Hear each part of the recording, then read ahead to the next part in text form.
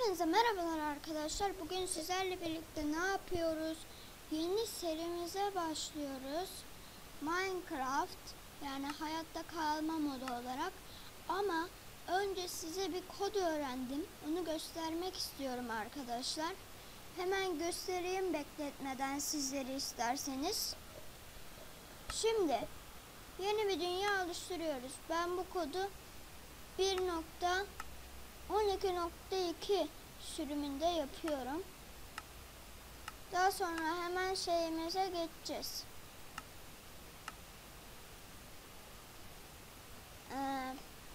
Hayatta kalmamıza.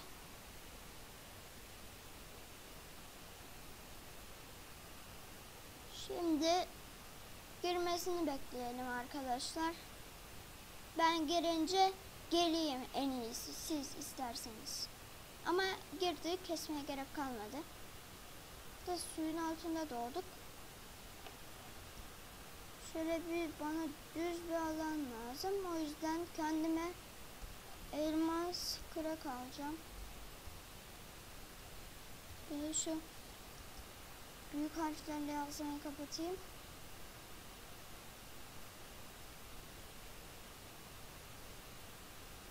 Şurada olur. Sen de şuradan çık koyuncum. Öldük ya. Ay öldü ya. Şimdi koordinatı bulacağız. Şimdi ben bir kağıt alayım bunları not etmek için arkadaşlar. Evet, kağıdımı ve kalemimi aldım arkadaşlar. Kalem ve kağıt. Evet, şimdi bunlarla ne yapacağız? Koordinatımızı not edeceğiz. İsterseniz şöyle bir de arkadan da göstereyim. Ama neden tipim böyle görünüyor anlamadım. 1.22'de oyun kendi yapmış. Anlamadım tabi. Benim tipim aslında Steve normalde.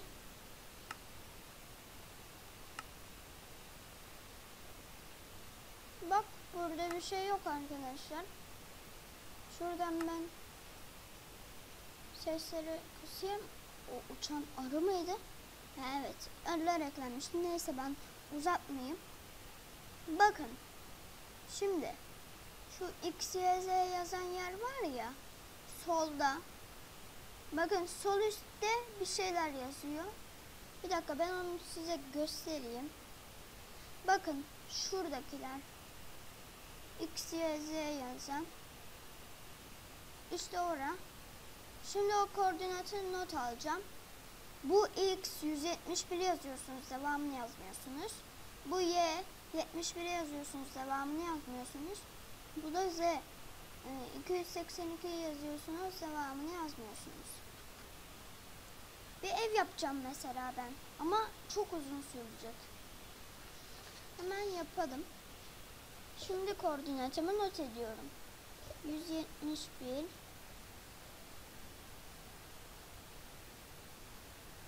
71 282.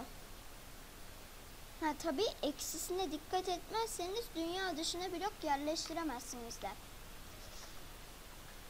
Daha bitmedi bütün yazacağım şeyler. Sonra buranın tam çaprazı değil ama çaprazına doğru gidiyorsunuz.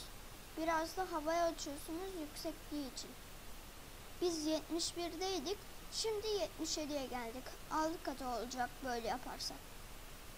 Ben şöyle bir 9, 8,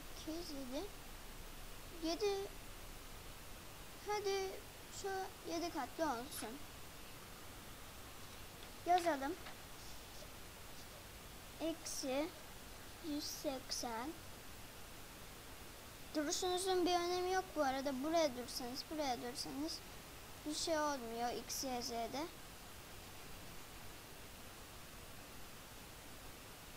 Gördüğünüz gibi. Neyse, yazmaya devam edeyim. 78 7 katlı olacak. Demek ki 276.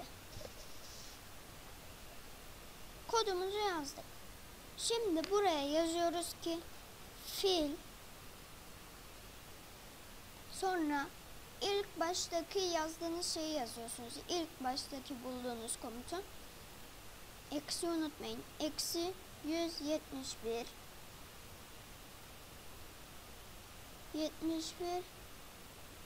282.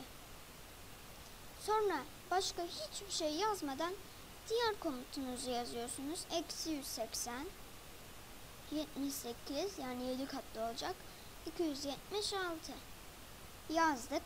Şimdi buraya koyacağınız bloğun şeyini yazıyorsunuz. Ben buraya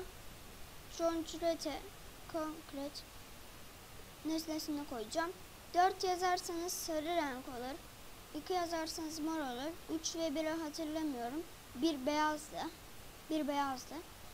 4 yazdım ben. Bildiğim şeyi. Tabii mor olmasını da istemediğim için. Şimdi buraya hollow ya da destroy yazıyoruz ev için. Tabii ki bu arada siz benim koordinatlarımı yazmayacaksınız. Tabii aynı yerde doğarsanız çok minik bir ihtimal olur o. Buraya şimdi konkrete 4 rengini yazdık. Şimdi buraya içi dolu istiyorsak destroy yazacağız. Ama ev gibi istiyorsak hollow yazacağız. Hadi yazalım hollow. Ve enter'a tıkladım. Herhalde yine yanlış yazmışım. Neyse ben şunu hızlıca yazayım.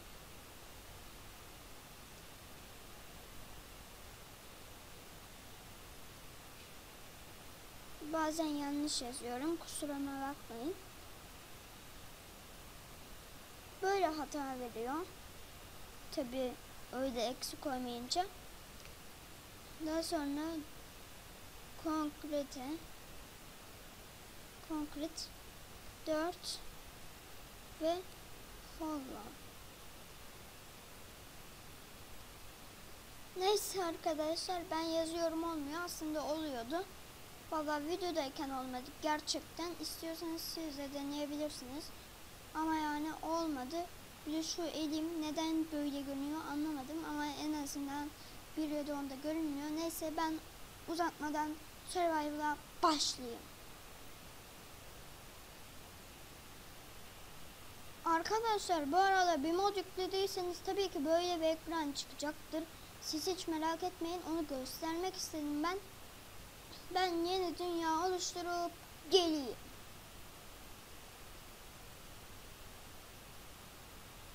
Evet arkadaşlar, hile yok. Bakın tabii ki şu an yaratıcı yapıyorum. Çünkü eğer yani diğer bölümlerde ev yaparken evi game moddan mı game moddan değil mi diye yazarsanız, yani söyleyeceğim yazın diye, ilerideki bölümlerde veya bu bölümde söyleyeceğim. İşte o zaman, o yüzden yaratıcı yapıyorum bu dünyada tekrar yaratıcı olabilmek için. Zaten yaratıcıyım diyeceksiniz. Yaratıcı olduktan sonra tekrar hayatta kalmaya geçireceğim kendimi. Şuraya survival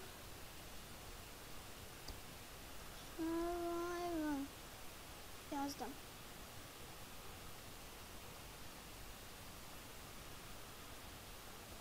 Bunların hiçbirini ellemiyorum.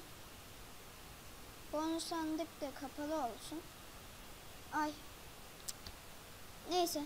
Ben dünyamı hemen alıştırayım. Şimdi ne dediğimi anlayacaksınız. Neden öyle yaptığımı, yaratıcı mod yaptığımı anlayacaksınız. Dünyaya giriyor, ben girince geliyorum. Bu çok uzun sürebiliyor bazen. Ben girince geleyim.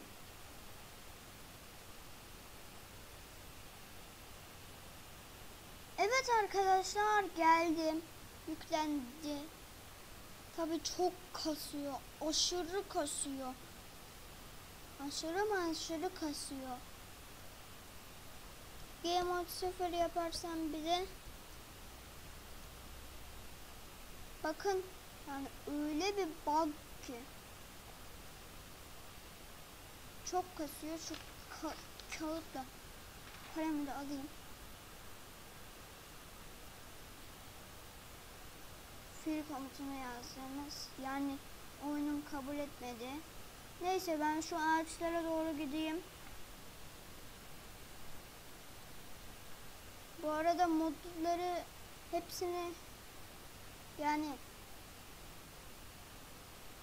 şeyi veririm. Serinin sonunda ya da buralarda verebilirim. Ama tabi bazı modları indirmek için bazı başka modlar da gerekiyor. Onları da yanında vereceğim. Siz hiç şey yapmayın. Merak etmeyin. Hemen odunumuzu kıralım. Tabii bakın. Kırıldı. Böyle oluyor. Bir süre böyle olacak. Aslında kırdım yani onu. Alalım.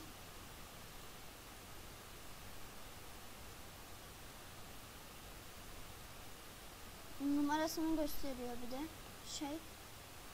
Bu mod taş bir çimenlikle 4 falan filan diye. Şimdi çubuk yapacağım da 2 tane kırıp bir tanesinden çubuk, bir tanesinden şey yapacağım. Bakın yine kırılmayacak. Kırıldı, bak bug gitti bu sefer. Bazen de yerlerin altı görünüyor. Hemen bir kendime balta yapayım. Bir de kazma.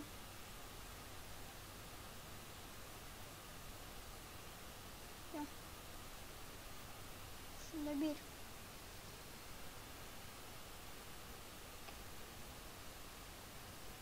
FPS modu kurdum. İyi FPS alamıyorum. Çok saçma.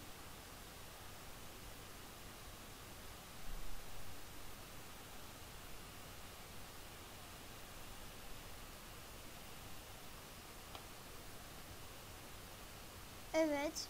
Merdiven şeklinde kırıyorum ki geri çıkabileyim.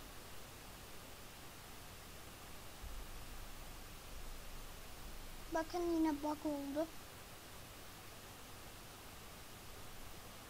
O taşla.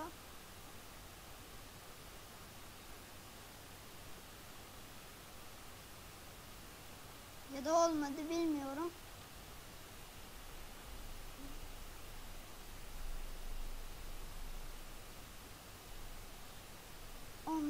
Artı 17. Bu şu an gerekli şeyleri yapmak için yeterli.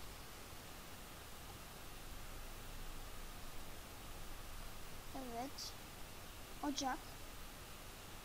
Daha sonra şuradan şöyle çubukları yapayım.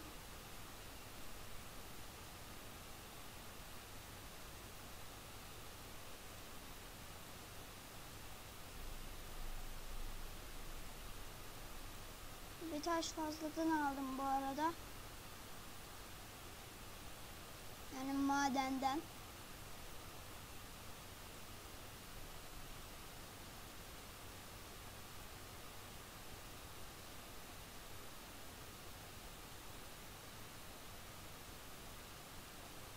Şunu şuraya. Bu arada Battle Towers modu da yükledim. Kulelerden o süper kahraman şeyleri de çıkacak. Tabi Legend mod da var da onu pek kullanmam diye düşünüyorum maalesef. Kusura bakmayın. Çünkü o, yani onun anlaşılması falan bir sürü şeyi zor. Acıkıyorum da. Kendime biraz yemek bulmalıyım. Bir de karınca mı ne var? Ben vuruyorum, bana saldırıyor. Morph modu kırdım bir de. Maalesef çiğ yedik. Bakın. Yine tipim böyle görünüyor. Çok saçma. Herhalde TL'nin çivi'den dolayı. İnek dedim. Ve ineğe dönüştüm. Neyse biz oyunu normal oynayacağız tabii ki arkadaşlar. Yumuşak G ile yapıyorum. Ve fare scrollunu sürükleyerek kendime dönüşürken de enter yapıyorum. Canı da azdı. Bakın ama bu dışarıdan iyi görünüyor en azından ya. 2 vuruşta öldü. Tavuğu da keselim. Allah. Kesilmedi de. O yüzden öyle dedim. Kendime de bir tane backpack yapabilirim derilerle. Deriler gerçekten işime yarar. Alttan çıkıyor mu deri? Alttan çıkıyor muydu? Aha, bir tane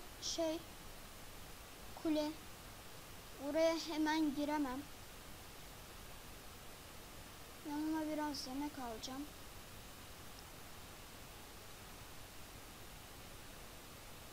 Bunlardan da deri çıkmıyordu işte. Bu kötü ya.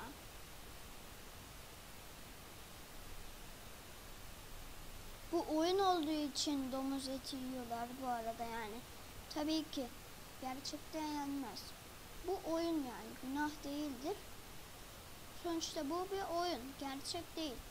Yani bilmeyenler varsa, oyunu yeni indirenler ve benden izleyenler çok düşük bir olasılıkla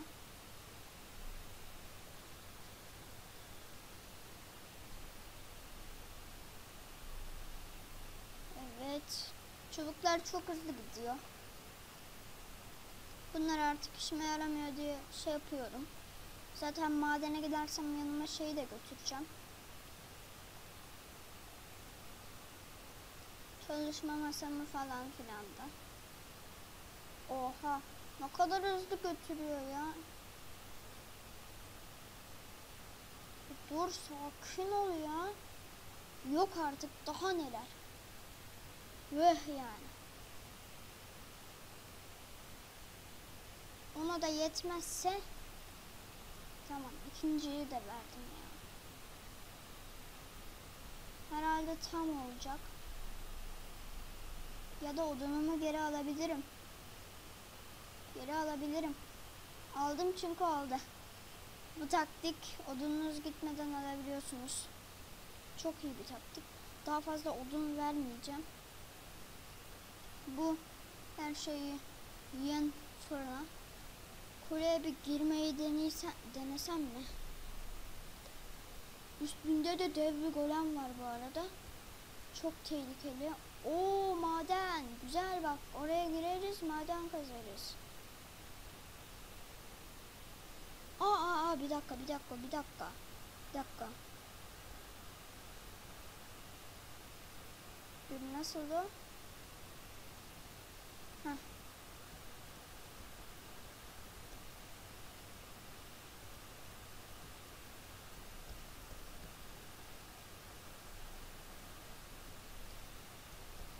Nasıl unuttum ya? Şöyle biraz üstten yazıyorum da mikrofona gelmesin diye. Bu arada ben bu oyunu 2018-2019'dan beri oynuyorum da bir ara bırakmıştım. Hop. Önemli olan şu şeyleri kırmanız. Bu arada dönüştüğünüzde sakın dönüşmek için zaman kaybetmeyin. Dönüşünce onlar size saldırmaz diye bir şey yoktur, anlıyorlar. Şunları kırsanız yeter. Artık bir daha çıkamazlar o zaman.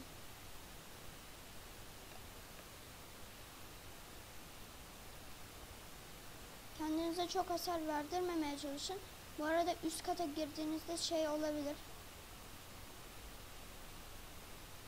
Kafanıza örümcek düşebilir. Bura alt. Şuradan üste gidelim. Şu kapının önünde kesinlikle örümcek vardır. Zombi. Ve iskelet. 5 token. Kazandım. Allah. Tier çıktı. Kim vuruyor bana? Atlıyorum. Allahu Ekber ya. Tier'i açmak için atladım yani. Ya ne? Bir saldırı hasar. Tabii yani tier 1'den ne çıkar ki? Yani ne beklenirdi ondan? Allah, ödümü patlattın. Ne yapıyorsun iskelet? Ya çıkmayın ya. Allah. Çıkıyorsunuz habire öleceğim. Ya iskelet ne yapıyorsun sen? Maşallah. Geri o kuleye gidiyorum abi. Bana ne ya, ben ne yapıyorum? Spawn point de çekmedim. Allah.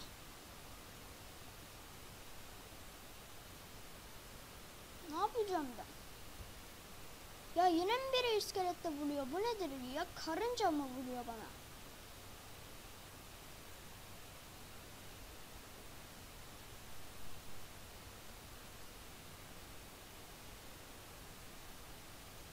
Bir de iskelet orada nasıl yani? Nasıl vurdu? Onu anlamıyorum.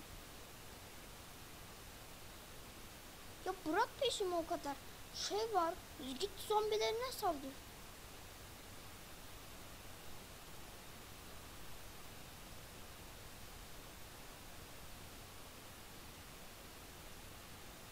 Tabii ki saldırmadığını biliyorum bu arada. Şimdi daha onu bilmiyor dersiniz de. Şimdi ben yani oradan nasıl vurduğunu bir türlü anlamadım. Taş da kazalım.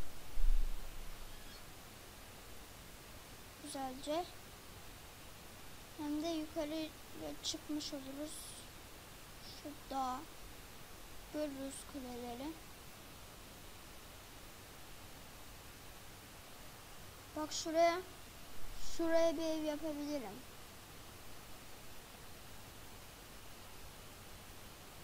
Buradan düşersem ölürüm ha.